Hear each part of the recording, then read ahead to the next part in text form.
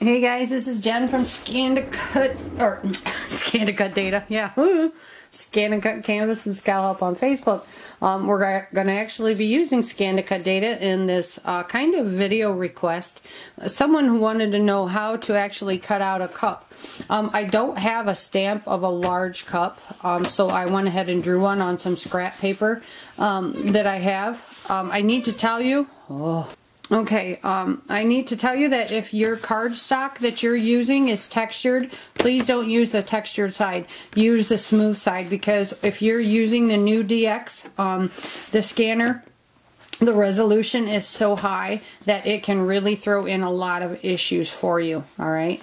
And when you're trying to pick things apart in this, it can really create havoc for you. So always use the smooth side when possible, okay? So we're just going to focus on the little cup right now, not any of the other stuff. We're going to use ScanNCut Data because Direct Cut does not give us what we want right now. ScanNCut Data, we're going to use the grayscale because the grayscale will give us the 3 options. The RGB will give us only 2, and that is the full outline, or should I say just the outline of the entire image, nothing on the inside, or the inside and the outside of the lines that it picks up. That is not what we want here. What we want here is the direct lines of everything that the machine picks up. Okay? This one right here. So this is the outline, just the outside lines of everything it picks up. Okay? So just that outside line. This is the inside and outside line of what it picks up. And then this is the line of everything it picks up. Alright, and we're going to focus just on the cup. And do you notice there are some ugly little marks here? We're actually going to leave those in, but we're going to go to ignore object size right now because I'll show you how to get rid of them in here. Alright, in here there's a lot of tiny things. Yes, we can start to remove those, but I will tell you that normally when you scan in something, these little lines can be broken apart. So if you're not paying really close attention, okay, when you start removing this, you're going to start removing parts of your actual file, and you do not want to do that. Okay, oh look, some things just got removed that maybe I don't want to be removed. Okay, so I'm going to keep, well, that's all good, great, and fine. Okay, but this line is really long, so if I keep doing this, I'm going to delete basically my whole cup. So what you do is you come in here, ignore object size, unlock aspect ratio, and let's just go after the height. There, it all went away. Okay, but I'm going to actually not do that. I'm going to leave that there, and I'm going to OK all the way through this because I want to show you that even if you manage to save all that crap that's in your file, there's still a really super easy way to deal with it. So you never have to worry.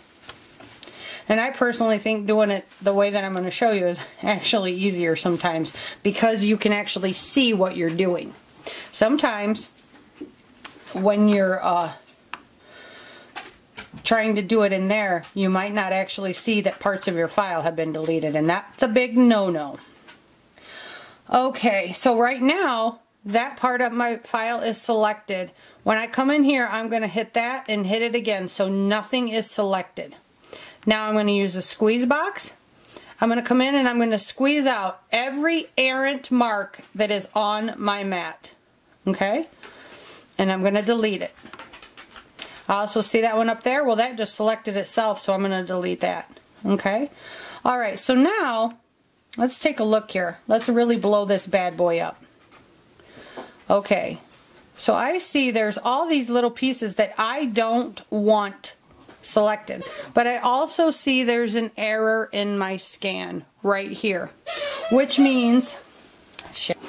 Okay, so now I'm going to have to come in and I'm going to have to delete all of these marks, and I'm also probably going to have to delete that too.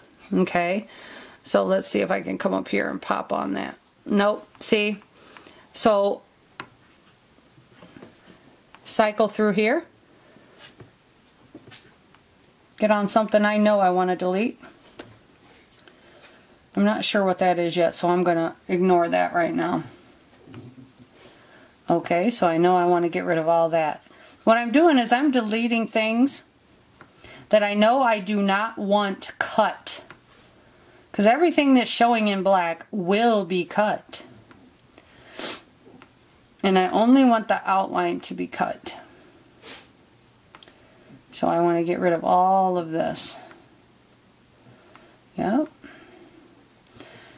Nope, I want to keep that. So if I click that, yep, that showed up finally. Nope. Let's cycle through here. I don't know if that's the little piece. Oh, that is.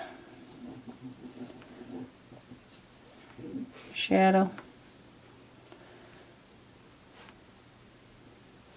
Okay, let's take a look at what that piece is. And that's what's good about having this. Okay, so yes, I can delete that. And that's just another errant mark. Okay, so if I delete this, so let's take a look. That was that little squiggly that went across. I know that I'm going to have to cut that by hand. Okay. See that? That's an error that the scanner made when scanning, because it had that little squiggly line that actually went through, and then it cut across, squiggled, and went through there. Now, if you're looking at my file, there's nothing like that even present here, because I looked. There's not even a squiggle in the mark, okay? So, yes, you could try to scan it again, okay? Or you could take a pencil, since this is a pencil drawing, you could take a pencil and go over it a little darker if you wanted to correct that. Or you could take your acetate. If you've never watched one of my acetate videos, I highly encourage you to do this. Some people have confused it with, well, that's only for stamps. No, it's not. It is for stamps. It is for hand drawings to trace over, or to actually draw right on the acetate. It's for fabric if you want to capture a certain design in your fabric. Okay, either it's printed in your fabric and you want to capture just that, and your ScanNCut will not pick it up. You can trace it and scan in your acetate to capture that part of the file. Then save the file, put your fabric down, pull up the file, background scan in the fabric, and there you go. Right as rain, okay? Or you can draw out the pattern you want on the acetate, do the exact same thing, and you have that pattern then cut in that fabric that you created, okay? Acetate is absolutely amazing, and like I have said in every single video I've made, I wish Brother would include it inside their machines. It is a huge feature for this machine because of the scanner, okay? So now I can come out and click OK. Okay, okay, please select, cut. I need to see what my pressure is. My pressure, 5. And because I did not move that, I'm going to click start. And we're going to see what happens to it. And remember, I'm going to need that little piece cut there, so I may have to take my scissors to cut that, okay? I myself, personally, with things like this, and every class I taught, everybody knows how much I love acetate. And if I have a file that is giving me fits, that's what I always default to, because it literally takes 2 seconds to do that file. And 1, I can save that file and always have it on the machine, or 2, I can always keep that file in my acetate file folder that I have. Okay? Okay, so here's this. Do my roll and pop method. Oops. Okay, and see, it's stuck right there. So I know I need to be cautious. Take ye old fingernail, dig underneath there. So yes, it cut out all the way until I got right up to there, which is exactly what the file indicated. Okay, so I can grab a pair, oops, sorry. I can knee the camera. How did you find another squeaker toy? Oh, these dogs. Cut it and be done. Okay, so there it is. But there are just a few helpful little things, hopefully, to have you better understand how to use the scanner, ScanNCut data, how to use ignore object size, or how to skip ignore object size altogether and just use the select and delete button, okay?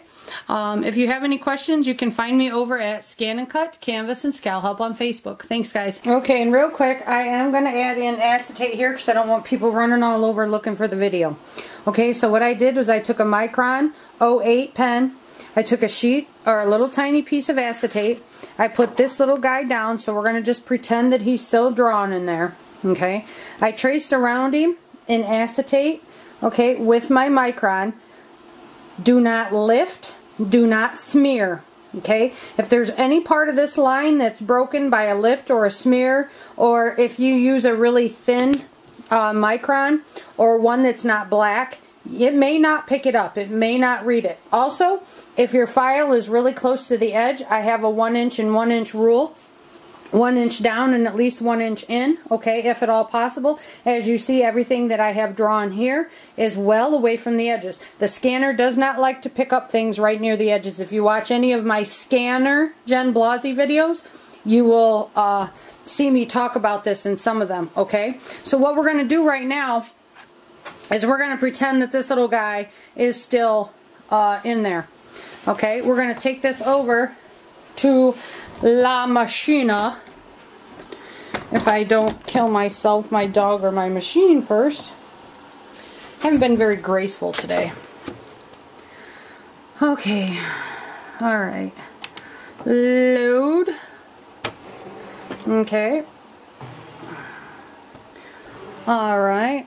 And we're going to do ScanNCut data. Sorry. Would help if you could see, huh? Yeah, Jen. Okay, and we're going to hit start. And this is just taped down with a little piece of painter's tape.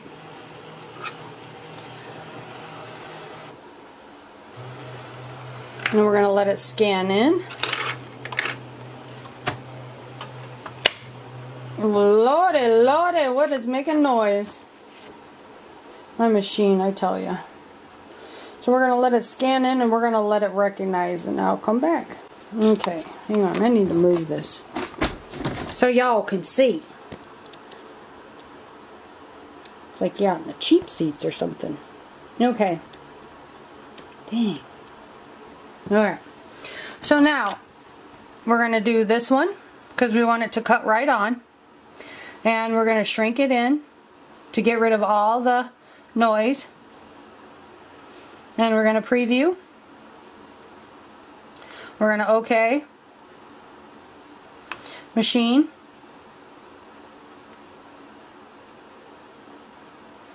Come on, come on, come on, come on, come on. We're in a hurry here. We have things to do. We're going to machine. OK. Our home. Retrieve data. Machine.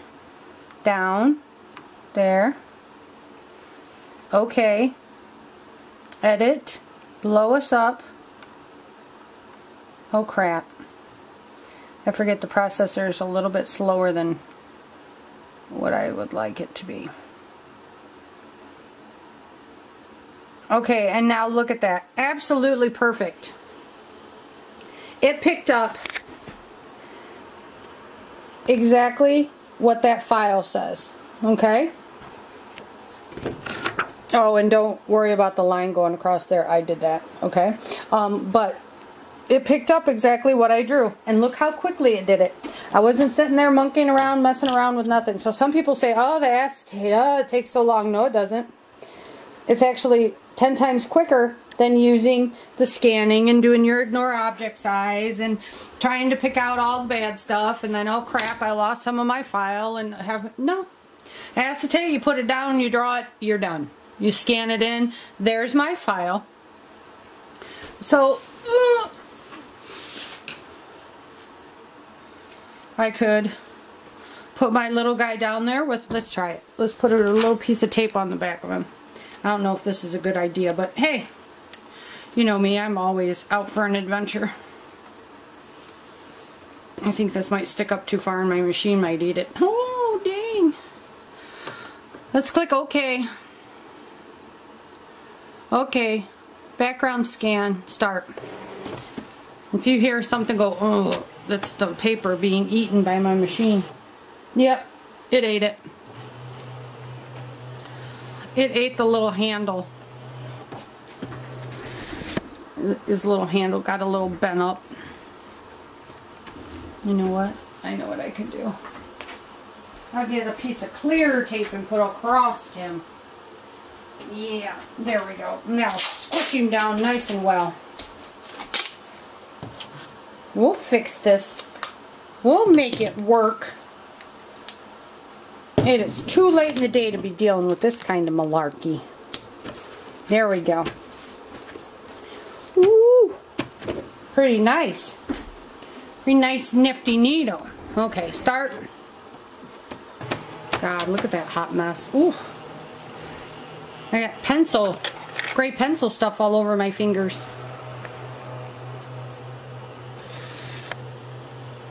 Okay. Hopefully I put it on straight. Oh, there's dog hair in it. Go figure. Okay, so let's come in here and we're going to edit. We got to group it. So we're going to select all. Okay, object, edit. We're going to come in. Oops, we're going to come in here and group it. So now we can move it over our design.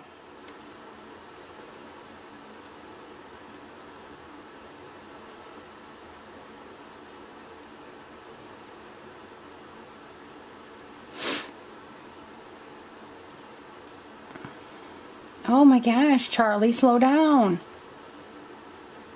Oh crap.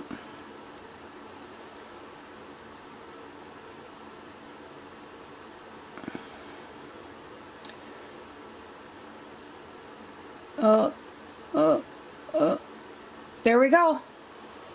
Perfect. So I could cut that out again. And look at how little time it took me to get that cut file. I literally just drew around it, put that acetate on my white piece of paper, scanned it in, pulled that file up, put my, did the background scan I should say, and then placed the file over it, and I was done. It is really that easy. Alright, I just wanted to show you that because I don't want you running all over YouTube trying to find things that YouTube just will not pull up. Alright, now if you have any questions, you can come find me over under the mossy rock I hide under at ScanNCut, Canvas, and Scout Help on Facebook. Thanks, guys.